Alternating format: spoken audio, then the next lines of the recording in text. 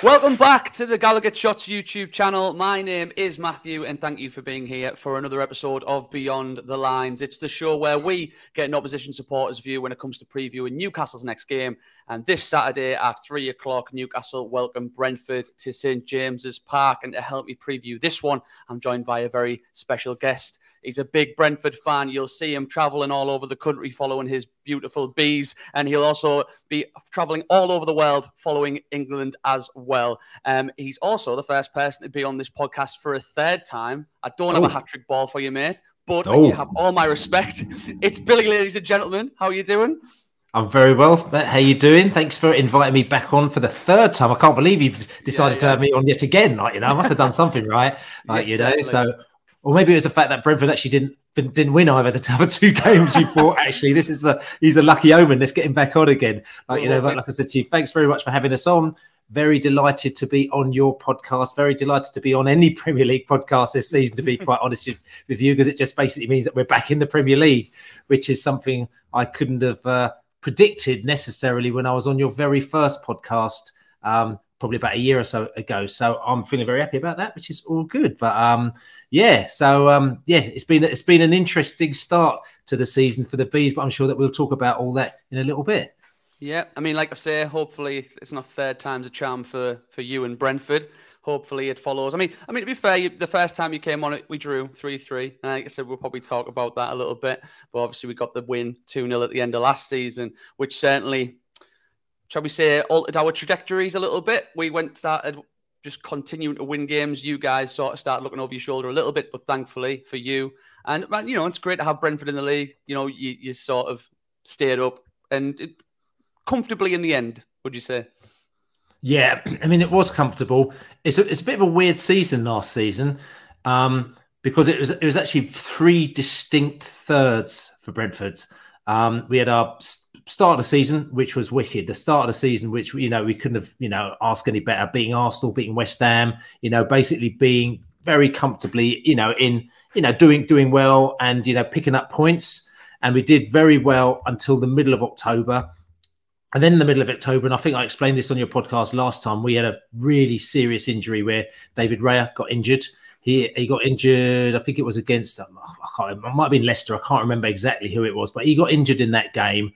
And, me, as a football fan who probably underestimates how good our goalkeeper is, I said, don't worry, if he's out for a few weeks, we just get somebody else in. As long as they can save the ball, that's fine. I didn't realise, I knew that he was integral to the way he played, but he was absolutely crucial to the way that we played. So him being out, and also Christopher Ayer, who was, I think it was our record signing at the time, him being out as well, those two players being out, but also for a long period of time, completely and utterly just sort of destroyed everything that we were doing, our ability to play out from the back, the confidence of the defence, all this kind of stuff. So we actually basically had a rocky, I think it was about 5 months, October, November, December, January, and February were sort of kind of a really rocky time for us. We're trying to find a win. We found it quite tricky. And a lot of the time, people are sort of saying, Brentford, they had their early lucky run at the beginning. And now look, it's obviously, the truth is shining through. But the thing is that us, it's like when you see your team week in and week out, you know the score. Yeah. And it's not rose-tinted glasses, you can sit down and look like, we're going to go up to Newcastle, we're going to go up to the Fourth, we're going to sit down with Newcastle fans there and we'll have a drink with them and we'll talk football and we'll be realistic about it because that's the way that we are. Sometimes, you talk with people and they're not realistic about it and you think, yeah, okay, you support a football team, but you don't support it in the same way that I do. And if Brentford play rubbish, I'll sit down there and I'll tell someone straight up, we're not very good, or we'd be lucky this week. We sit down with somebody else and say the same thing as well. We've been to many a game where we come out and somebody said to us, God, we got 3 points today, but you absolutely crucified us. You were much better than us today. And I like that part of the football, and I'd sit down and I'd tell you straight up, we were not very good during that period of time, but we were almost like finger in the dam, because what we realized is that when we had our first team, which is the first 11 players that we had, because you also have to remember that we didn't buy 572 players this season like Nottingham Forest did, last season. We didn't do that. We pretty much stuck with our championship players, and then we plucked a few players to sort of add in around them. But they were very confident that they would stay up with the championship team that we had. So confident, and I didn't even know this as well. And I'm going to say this as well because our director of football, Phil Giles, is a Newcastle fan as well. So I suppose there's a bit of a love in for him for you there. So he's not He's not messing around. But I didn't realise they had predicted Brentford to finish 13th last season at the beginning of the season, and we're a stat side. And yeah, I was just about to say that. Yeah, and they kept that very quiet.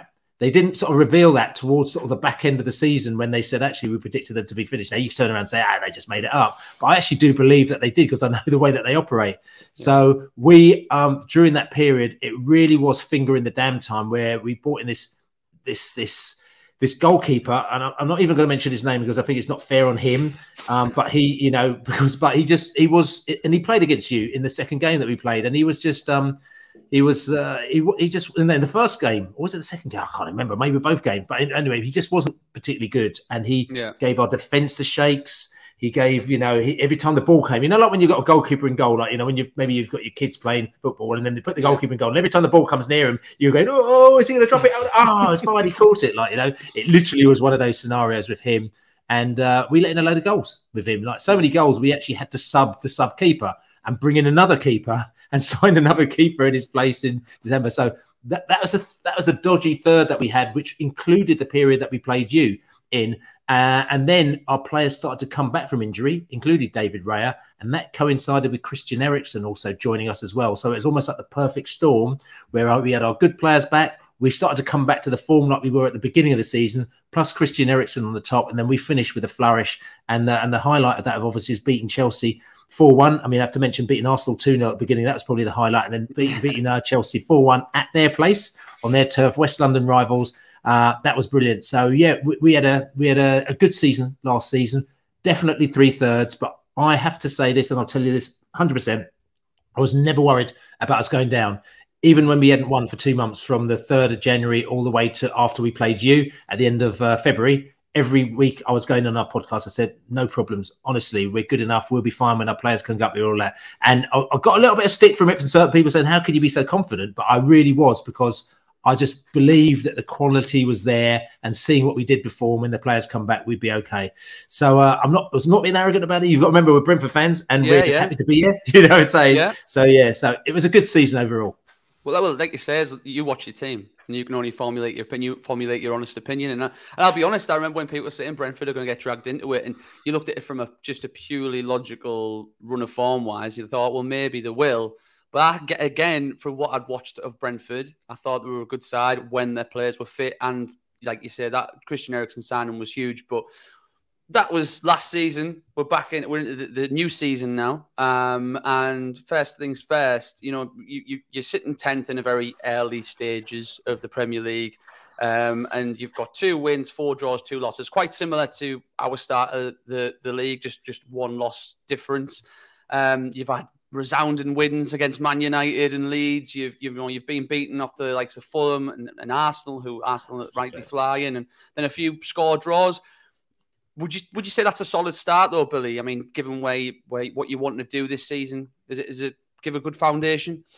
Yeah, I mean, listen, I'm not trying to put ourselves down, but, we're happy to be here, mate. We're having a laugh, we're not expected to be where we are. People are probably giving us a little bit more respect this year than they were last year. So, I mean, we're 10th, I mean, you can ask me, should we stop the season now? Let's stop the season now. And then we can have the rest of the year off and next year, but no, we're having a lot of fun.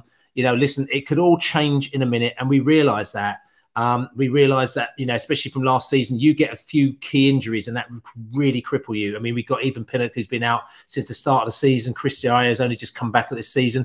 Christian Norgard, who's a massive, massive player in the way that we play, he's injured. He's going to be out for a while. So all of a sudden, we've noticed there is a change in our style and a change what we can do, a bit of a change in our creativity. So all of a sudden, it's like, maybe games that we might have won, like Bournemouth last Saturday, it ends up being a 0-0 draw. Because we ain't able to break down their 2 banks of whatever they had put behind the ball, 2 banks of 27, So it becomes really, so we're not taking anything for granted, but being the position that we're in now, and we realise, and everyone told us that in the Premier League is about making the early start, and we've made the early starts and got ourselves up there. So if you find yourselves in a bit of a pickle in the middle or towards the back end, you could always make those adjustments. The last thing that you want to be doing is kind of like, having a terrible start, like your Norwiches and everything did that like last season. And then all of a sudden your backs are up against the wall.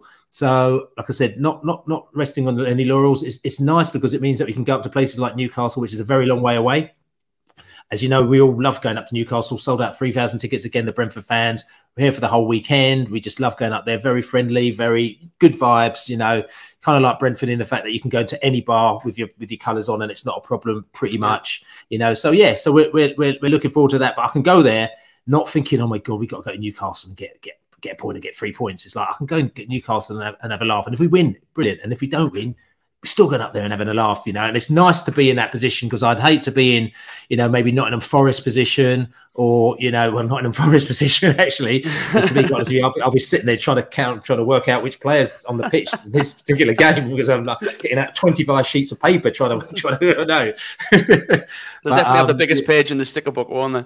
That's right, 100%. So yeah, so 100%. I'm really, you know, like I said to you, it's been a really, really good start to the season, and I'll have to come back because talking about starts to the season. Last season, you asked me to start the season, and I mentioned Arsenal, of course, and I have to. Being a Brentford fan, the first time that we've beaten any team like that, and it was amazing. Yeah. But this year, Man United. I mean, I'm not being. That's going to go down. That's going to go down in like Brentford folklore, isn't it?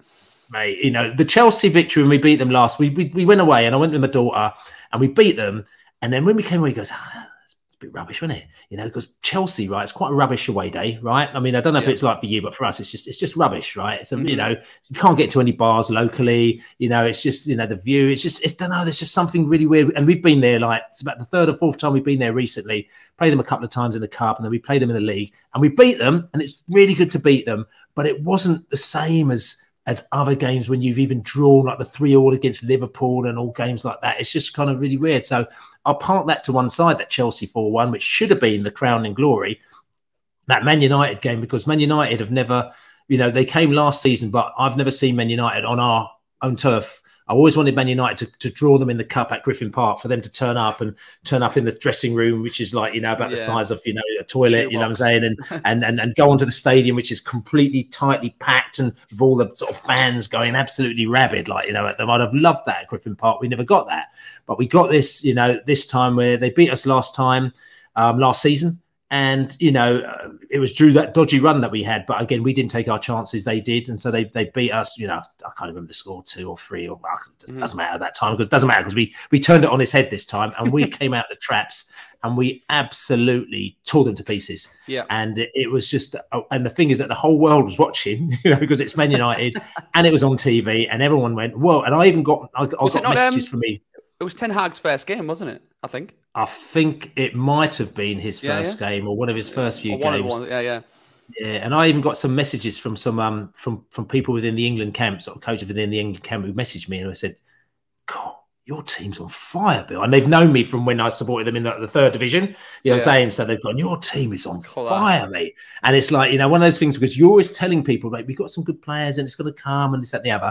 And everyone sort of goes, yeah, right. Yeah, we've heard it all before. But when they saw that, I think they saw for the first time what the glimpses of what we've been seeing here and there, and the times when you play games when, you know, striker in front of the goal and he puts the ball over the crossbar and all these things that he's doing. But it's been a brilliant move, you know. But finally, it's like everything clicked that day. Yeah. And it was just a brilliant day out. And Man United fans weren't particularly happy, but, you know, it's just one of those things, isn't it? So what? I mean, that's no offense to any Man United fans that we know. I'm just saying. Absolutely, like, you know, not at all. Who cares? Like, that was like you say, something that's going to live with you forever. And this is, I guess, even when you got to the Premier League, you weren't expecting something like that to really happen, especially against, I know Man United are going through their turmoil, but at the end of the day, it's still Manchester United, so any result over them is class.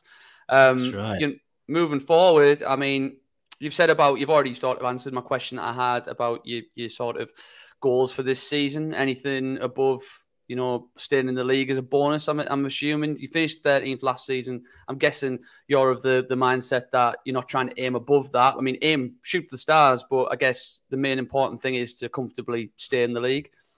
The reality is staying in the league, you know, and this takes the sort of joy out of football a little bit, because you know, when you start saying, oh yes, then we get another 150 million, which means that we can, and all that kind of stuff, which is the thing that I hated when I was in the Championship, because you're thinking, to be honest with you, you just want to go out there and have your team and somebody has another team and it's fairly equal, and then you win some games, they win some games, it all becomes exciting. But this kind of sort of like money-driven kind of football thing is a bit, it's not very nice, but we're in it. So let me talk about it. If we stay in the league, we get another 150 mil, which we the way that we do our stats and we buy our players, which means that we'll spend it probably quite well. We'll spend a portion of that, which means that we'll be able to survive. We'll be able to get better players, and then we'll move on. And what we do is that instead of, we're trying to not blow our money all immediately, like I said, like other teams have done, like, your Forest, your Villas, your Fulhams, when they did that. But we're trying to sort of spend sensibly over a period of time. So, when we came in the league, Ivan Toney, £5 million. We're like, oh, God, blimey, that's a lot of money, isn't it? Like, and that was like, and then we got into the Premier League with Spacey spending £5 million. All of a sudden, then you start spending 11 million on Christopher Ayer, and we went, "Oh my God, we spent 11 million pounds on a player." Like I'm saying, and then then we bought a few other players, 8 and 7, and not whatever like that. But that was it. And then the following season, we spent like 16 million pounds on Hickey, and it was like, "Oh my God, we've spent 16 million." And that for us is just like mind blowing. Like we just don't. Brentford just don't do that. But they're just chiseling away, and the way that they're spending the money each year. The rumor was, and I don't know if it's true because it's just too un-Brentford, and I'll have to sit down and take a breath if it was the case, that we got this player called Mudryk from a Ukrainian who we were really after. We tried to get him last year. I think we put in 15 million for him. They wanted 20 million. We tried to hold out, and then the window closed, and we thought we'll go for him next window. Then the war came, and then it all kind of, everyone just turned on its head and everything like that. But the team, Shakhtar Donetsk, that he's with, they came back probably a little bit stronger. He became a better player, and before you knew it, 20 million was the asking price, then 25, and then before we heard it, somebody says that we'd bid 30 million for him. Now, if we bid 30 million for him, I'm just like, that's not the Brentford that I know. I mean, I'll get a little bit scared, like, what I'm saying, but that's kind of where we're at the moment now. So coming back to your question, about where we will stay, where we will finish, we're a better team than we were last season. That's without a shadow of a doubt, because we bought better players to come in and around the players that we had before. We've got a year's more experience in the Premier League, so the mistakes that we might have made last season, we're not going to make them. The goalkeeper we had, the goalkeeper that we pulled in, on a free transfer as a substitute goalkeeper who ended up playing for 5 months. We've ended up signing a goalkeeper from, I don't know, is it Sampdoria or something like that? We signed him from Europe somewhere, who's like a proper goalkeeper as our second goalkeeper now. So all the little mistakes that we were making before, we're not making them. So as a result of that, I'm still watching the bottom of the table, and I still do that. So every week we have a little bit of relegation. If you listen to our podcast, which is up live now, Pride of West London, if you go to, it's the Besotted podcast as well. We talked about that, and we talk about the relegation zone, and we talk about Forest, and we talk about Southampton, and we talk about all the teams down the bottom there, and hopefully we don't want to get there, because you always got an eye down at the bottom if you're a Brentford fan.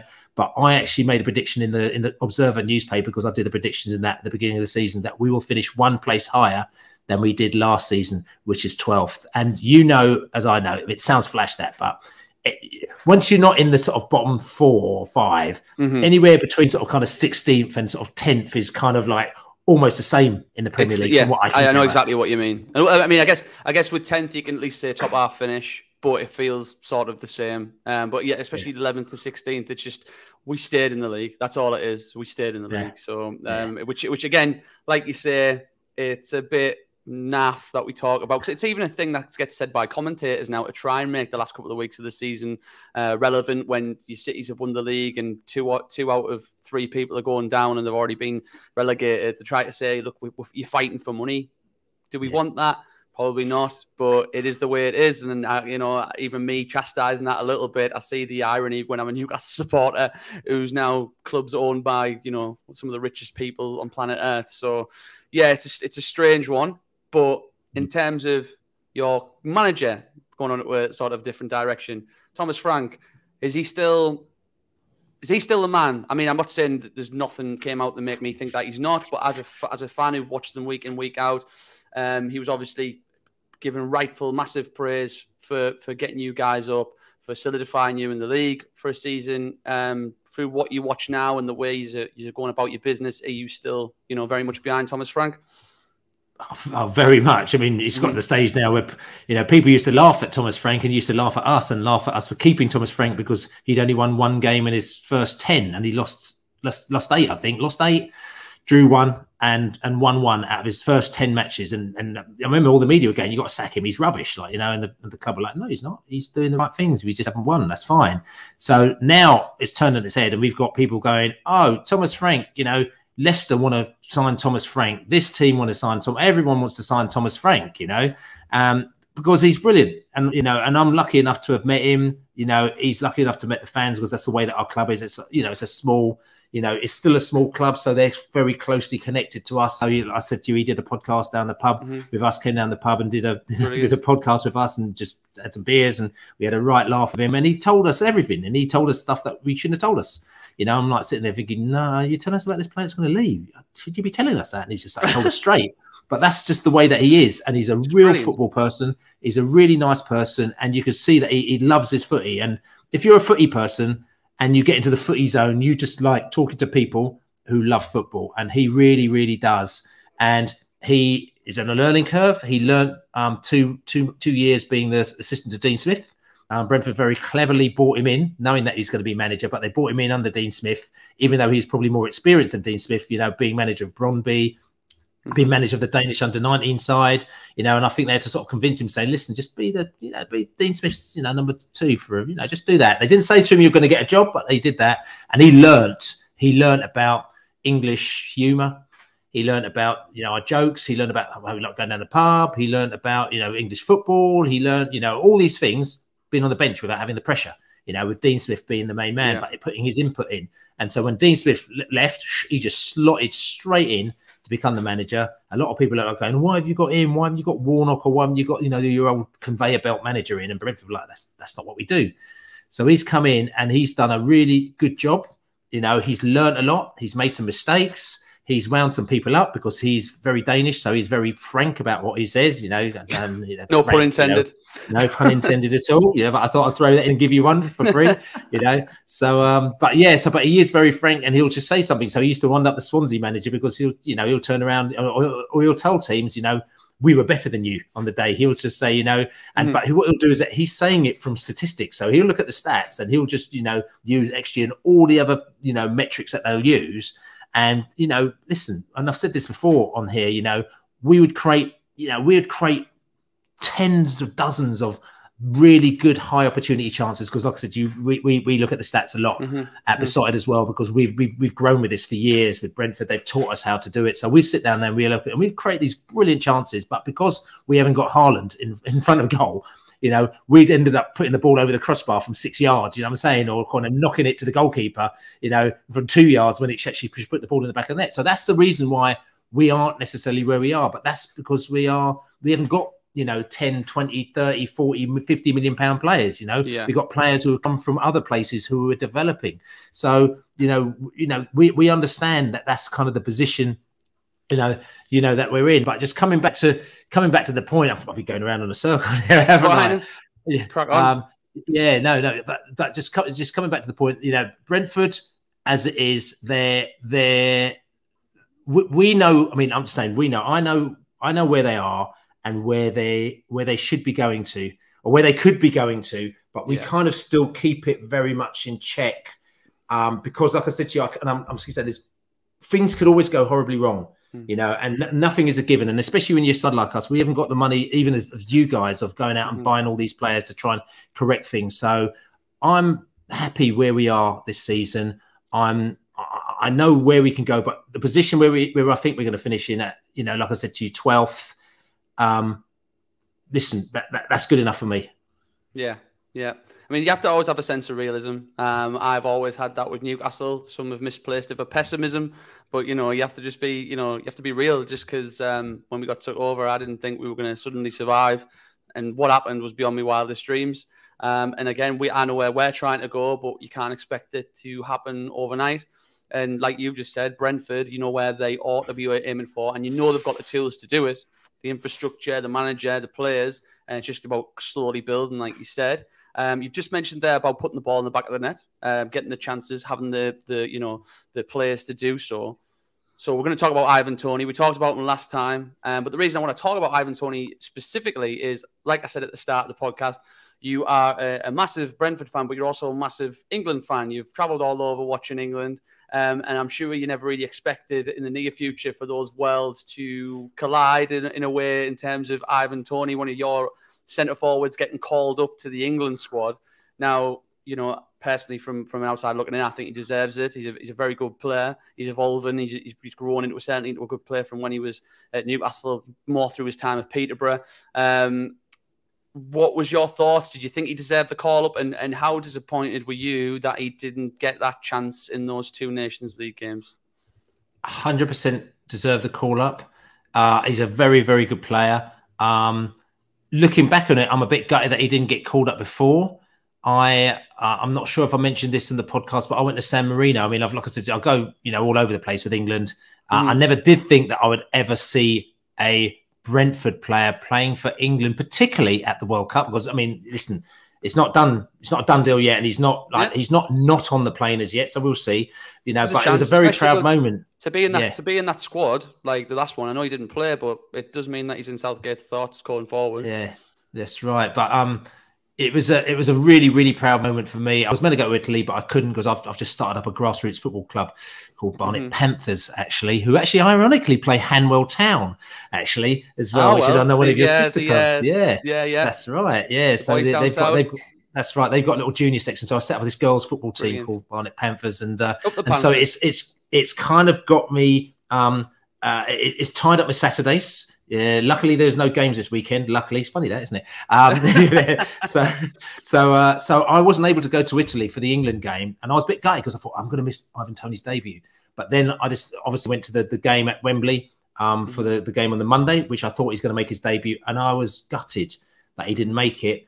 And part of the reason why, I think, is because England lost to Italy. I think probably he wasn't in the plans to play against Italy, but he was in the plans to play against Germany. I think they probably thought we'd get a result against Italy, we bring him on against Germany, and then we can go off with a bit of a flourish. All of a sudden, we lose against Italy. Pressure's on Southgate. We go 2-0 down against Germany. More pressure on Southgate. Need to get a result. We start to come back, start to score some goals. He's like, I can't bring Toney on yet because I need to get a result out of this. And I think that was kind of, he was a victim of all the results and the goals going in, which is a bit of a shame. But just coming back to what I was saying about some Newcastle fans, I was in Newcastle last. I went to I went to San Marino when England played San Marino. That beat them, and I don't even know what the score was. And this is really bad. Was that the 10 maybe? Was it 10? That's what I'm saying. I've got no idea. After a while, you thought it was 1-0. You were just that drunk. It looked like a 10. Yeah, no, I wasn't. The thing is, I wasn't even drunk, but there was so many goals. I mean, literally every time you look, there's a bang, there's another goal. Oh, bang, there's another goal gone, and bang, there's another goal gone. But before the game, we were in this bar, I can't remember, this pirate bar or something like that. And there's loads of these Newcastle fans in there. And I was chatting to them, like, you know, and they were saying to me, like, Ivan Toney, you know, he should be playing today. And this was like, I think it was in October. I think it was about a year ago today now, or no, it was in November. And at that time, we just got, Raya was just injured. We had a couple of dodgy results. And all I could think of is, I'm thinking, mate, all I want is for us to stay in the Premier League. So I was thinking, the last thing I want is, Ivan Toney's eye to be on England, or for him to play for England and then someone to sign him in January and then he's gone and then we're all sorts of trouble. So I was like, no, mate, no, he shouldn't be playing for England. He should be concentrating on, on Brentford. And we were almost like having an argument. They say, no, if Calvert-Lewin's playing for them, why can't he play for them? Blah, blah, blah. And he's going through all the different options. I was like, no. Then he stopped and then he goes, listen, I'm not being funny, but today we're playing San Marino.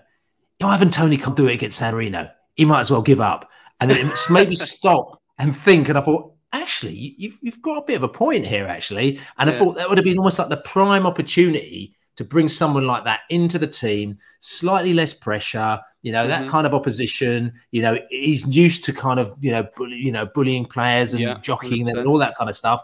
And then he scores, a couple of goals and they think, oh, he's got a couple of goals on. We're quite comfortable bringing him in the next match or taking him off the bench. So I think that's a bit of a missed opportunity with Southgate, because he went really safe there. He kind of went, oh, Harry Kane, but we all pretty much a full team. We know what he can do. So Ivan, really proud of what he's done, and he's come on obviously leaps and bounds since he's started with us.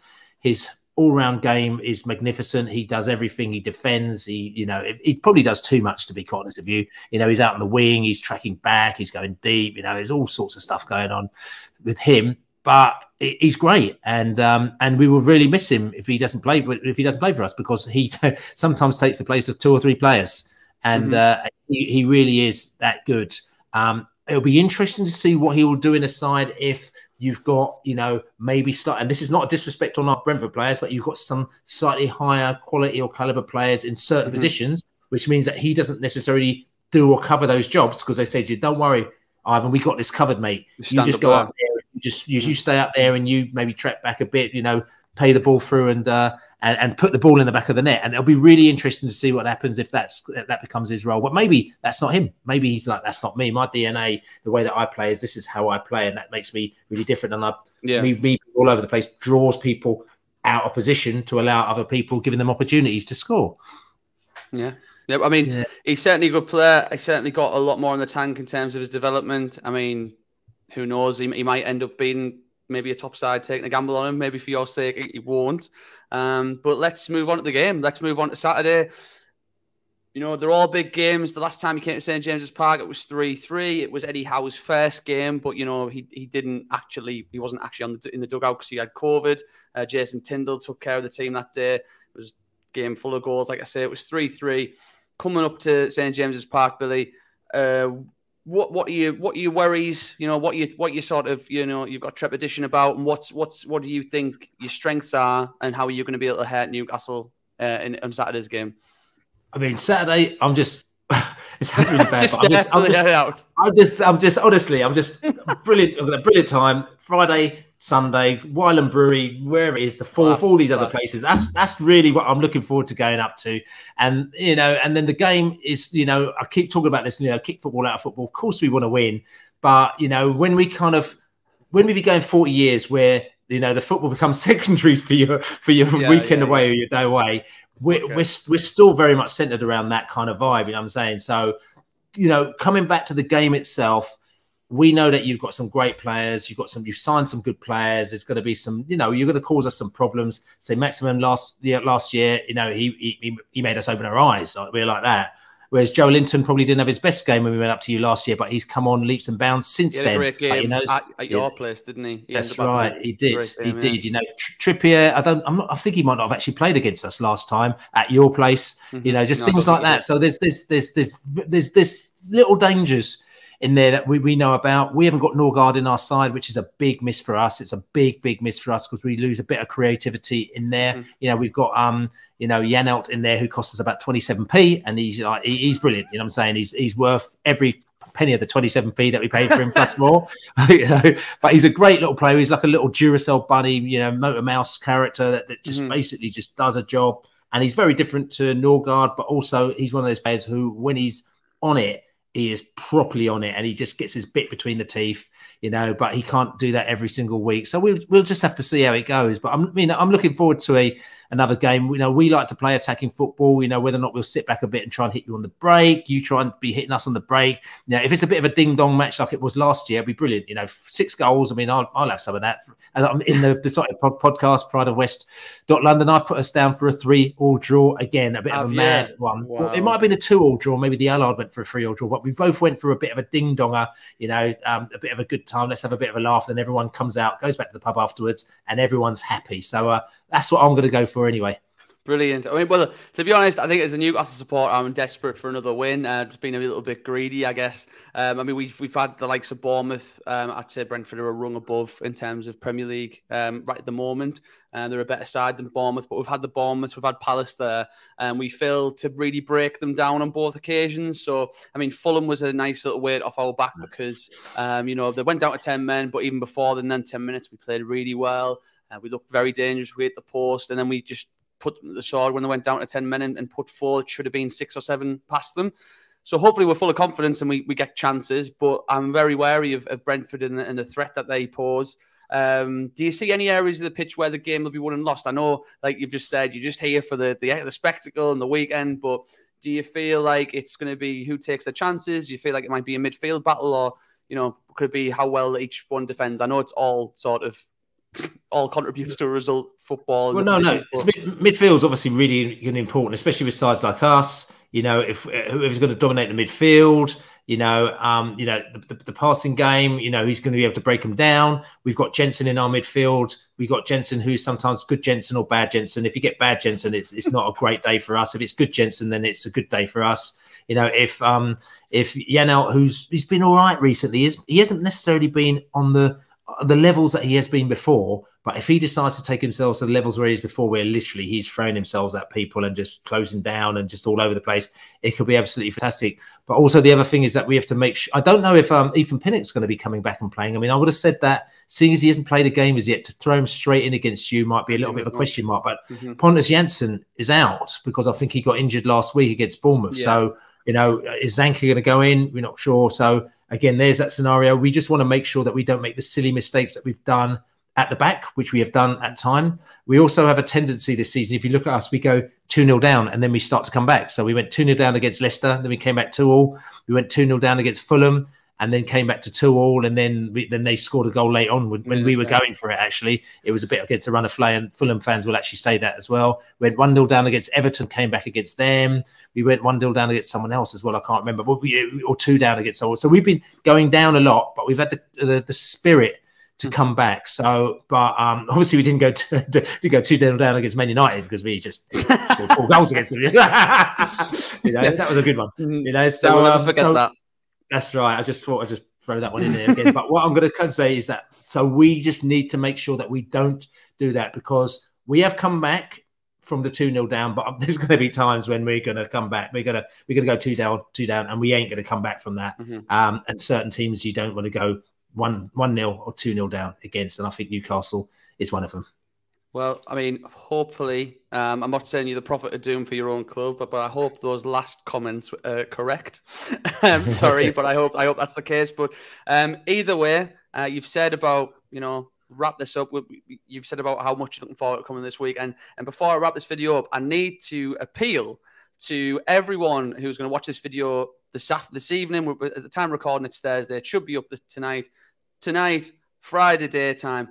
Billy is after recommendations for bars in Newcastle. I've given him a couple. He's mentioned some great ones. He's mentioned Forth. He's mentioned Wyland Brewery. We're known for our good bars. Please comment down below with your suggestions where Billy should go, whether that's before the match, after the match, Friday night, Saturday night. Where do you go? Where would you like to see Billy pop up and be welcomed with open arms, whether it's a win, lose, or draw? Let us know. That's right. No, thank you. I'll be very much appreciated. Like I said, the Friday night is the one where we're doing the pre, and we're just taking a nice little night out on the town. So any recommendations will be very good, and we can pass that on to the Besotted crew, who will be dotted around town over the weekend as well. And I'm sure that you'll see them, and we're going to enjoy ourselves. Like I said, win, lose, or draw. Love it, love it, Billy. As always, your attitude is infectious. Your love of the game is infectious, and if anyone could take anything from this podcast, it is to just like you say, kick football out of football, love it for what it is, and just have a good time. So thank you very much for coming on. It won't be the last time. And I'm going to say just one quick point as well, and just remember this as well, because I'm obviously going out to Qatar for the World Cup as well with see England play, and I just thought about it, and I thought, tell you what, I mean, even though we do our Besotted podcast, which is Pride of West London, check it out. I might do a little Besotted in Qatar podcast. So we might just do drop a little podcast literally every single day from Qatar, because it's going to be such a different and strange World Cup. And I thought it'd be really, really, really stupid not to document this, because it's 100%. Going to be just so definitely check that out. Just bookmark it, Pride of West London or besotted.com, or just follow us on Twitter, Besotted. And like I said to you, Besotted from Qatar. I mean, I know we're a Brentford podcast, but this will be kind of an England and maybe a World Cup podcast, because obviously there's going to be sort of 3 billion people all in like one square town in Qatar. So that's going to be just quite amazing. So check that out for sure. But obviously check out Besotted after the match as well, because we do a post-match podcast with Brentford and Newcastle fans' views straight after the game. It'll be up probably about 7 o'clock, by 7 o'clock on Saturday night. Love that, Billy. Love it. Well, thank you very much. If we don't speak before then, safe travels to Qatar, and coming up this weekend. We hope you have a great time, apart from what happens on the pitch, of course. But thank you very much for coming on. This won't be the last time. We'll speak again very soon. To those of you watching, thank you so much for watching. Please like the video, share the video, do what you do, but also comment down below with your thoughts on this week's game, and obviously for those recommendations for Billy. And if you haven't already, what you're doing, please subscribe to the Gallowgateshots YouTube channel. I'll speak to you soon. Cheers. Cheers.